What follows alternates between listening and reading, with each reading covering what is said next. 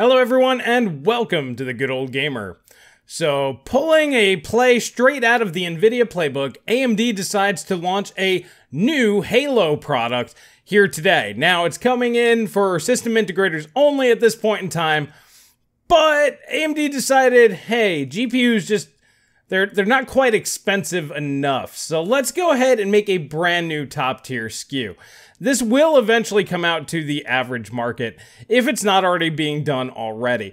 So that's what we're going to be talking about here today. Does it make sense for these companies to be making new $1,000 plus graphics cards? I'm guessing this is probably going to be $2,000, but that's just my thought. But regardless, in this particular market, especially now that prices are starting to come down and average gamers are going, hey guys, what about us, more than ever. The 3080 Ti did not get a great response from most people out there, but AMD's like, nah, let's go ahead and just do the same thing. So that's what we're going to be talking about here today, but first, today's video is sponsored by Skillshare. Skillshare is an online learning community with thousands of inspiring classes for creative and curious people. Explore new skills, deepen existing passions, and get lost in creativity. Skillshare offers classes in things like animation, design, illustration, filmmaking, web design, marketing, business strategies, pretty much anything that you've ever had interest in, Skillshare will have classes for you. For example, I've been interested in enhancing my productivity, and classes from somebody like Thomas Frank here will really help me get to that next level that I'm looking for. Skillshare offers a premium experience, meaning that there's never any ads, and you get to learn from experts that actually practice these skills in the real world. Now, you'd think such a premium experience would be expensive, but it's not, coming in at less than $10 a month with an annual subscription. And even better, right now, the first 1,000 people to use the link in the video description down below will get 30% off that annual Skillshare premium subscription. With so many options to explore at such a reasonable price point, Skillshare is offering you guys the best possible experience here in 2021 to get your skills to the next level or find new creative outlets that you never knew that you had before. So make sure to take advantage of that 30% off offer by clicking the link in the description below. Now back to the video. Alright, so over here on videocards.com, AMD launches Radeon RX 6900 liquid cooled with even more performance. So this is an RX 6900 XT LC. So this is actually a chip that I've talked about in the past. I've known that this was a thing ever since the 6900 was announced, and this is based off of the Navi 21 XTX H variant. Okay, so it's right in the article here. So the big differences here are the boost clock's a little bit higher, 235 megahertz faster on the base and 185 megahertz higher on the boost compared to the Errr variant, and it's coming in at 330 watts TDP. The other big thing is the memory has been upgraded to 18 gigabits, and this increases the maximum memory bandwidth up to 576 gigabytes per second. So that makes sense, as obviously the 6900 XT was probably pushing memory bandwidth to its maximum. Now, we've known about these for a while, there's been leaks, but now this is officially announced. I felt this is the time to talk about it. So this is the official sort of like slide here. This definitely looks like an AMD slide.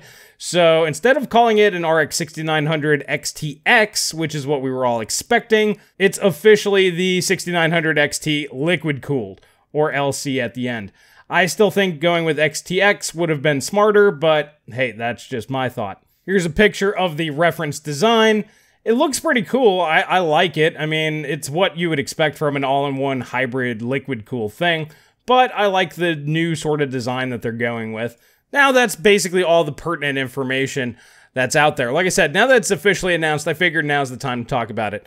So, as I mentioned, this is not a surprise. We knew that the XTX variant of Navi 21 always existed.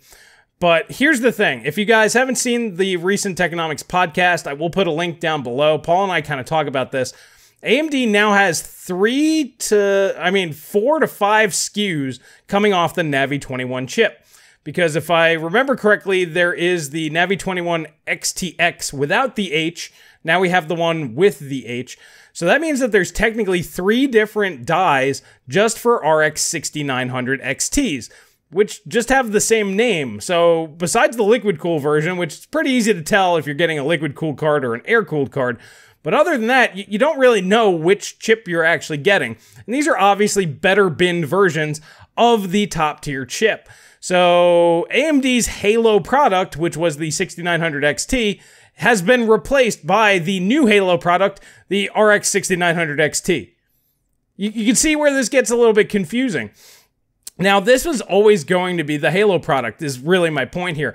The 6900 XT literally never needed to exist, the original model that they launched, because these are higher bin chips, they draw more power, and this card right here, at best, is probably going to be 5-ish% faster than the standard 6900 XT, meaning it's going to be pretty much neck and neck with the RTX 3090 at 4K, and it's going to beat the snot out of it at 1440p. So this is definitely going to be the best card for the 1440p high refresh gaming community. So if you're one of those crazy people with a 240 Hz 1440p display, this is going to be the card to get.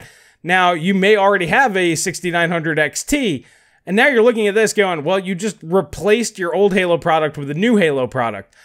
I always thought that this card was going to come out with 32 gigabytes of VRAM. I think with the introduction of the RTX 3080 Ti with only 12 gigabytes, AMD's like, well, there's no real point in us throwing a 32 gig card out there. 16 gigabytes is still enough that, you know, it doesn't look bad next to the RTX 3090 with 24 gigs of RAM. It's kind of close there. But if NVIDIA had a 20 or 22 gigabyte card at, let's say, about $1,000, which is what we all were expecting the 3080 Ti to be, that wouldn't look so good having a 16 gig card at $1,500 or $2,000, which is where these are going to land. Yes, they're only going to system integrators right now, but they will eventually filter out. And as I mentioned, they may already be out in the wild. There are liquid-cooled versions of the 6900 XT out there, and I believe that they're using the XTX chip, not the XTXH. See, that's the other thing. This just gets really confusing because you don't know which part is which anymore. This is obviously the highest performance, the top bin part that AMD has. Now, personally, I don't care about the Halo product segment because I would never recommend it for you guys. It doesn't make any sense. The issue here is the 6800 XT and 6800 both use the same die. Now, the fact that there's 3 die, I believe, there's at least 2, we know that for sure, but I'm pretty sure that there are 3 die for just the 6900 XT. That means that yields are fantastic, which means there's just really not a lot of reason for them to bin down perfectly good chips all the way down to 6800 XTs, and definitely not all the way down to the 6800. Basically, that's a GPU that they probably wish they never launched at this point, to be perfectly honest with you. On the flip side, that is also the best card that they have available. The 6800 XT, you could kind of argue, performance per dollar is pretty close, but overall, the 6800 is the best card in the Navi 21 lineup for gamers in terms of performance per dollar, which is the only metric that really matters to a lot of people. So yeah, you're just never going to get those if there's 3 chips in the 6900 XT class, and then the only chips that are going to be binned down will be 6800 XTs. And those are obviously going to be few and far between. Paul and I talked on the podcast about this the other day. It looks like AMD missed the trick, and the trick was making a 60 or 64 CU die, making a completely separate die, so this way they're not cutting down an 80 CU chip all the way down to 60, and then they would actually be able to supply that market. And looking at the performance of something like an RX 6800, even if you just up the power and up the clocks, you're getting most of the performance on that chip. There's almost no reason for there to be an 80 CU RDNA 2 chip at this point in time. Because if you can get most of the performance of a 6800 XT or 6900 XT with a 60 or 64 CU chip, that's a smaller chip, you can produce more, you can make more money, blah, blah, blah, blah, blah, blah, blah. Now, obviously, it might not have been able to compete with the RTX 3090 like these chips will be, but at the same time, that would certainly help out with supply. I would assume that we're going to see very few 6800 XTs and 6800s for the foreseeable future until the sales of the high-end chips just starts dying off. Now, we are starting to see that. We've talked about this before. The 6900 XTs seem to be sitting on shelves. The 6700 XTs seem to be in stock everywhere as well, and are also sitting on shelves. It's the 6800 XTs and 6800s that are just nowhere to be seen. So this to me just says AMD is just doing what NVIDIA is doing. They're following their playbook, just like, well, let's just shoot for higher margin. We don't need to put 32 gigs of RAM on the chip to compete with the high end anymore, because NVIDIA is not really doing anything. I mean, the 6900 XT versus the 3080 Ti in terms of RAM is still superior. So this thing could be a little inferior to the RTX 3090, but if it's faster, especially at 1440p, which is going to be big for a lot of people out there, AMD is going to be able to command RTX 3090 prices, if not even higher. I'm just not a big fan of this, guys. I don't think that this is going to work. And once again, Paul and I kind of discussed this on the podcast. He even actually did a video the other day going more in depth.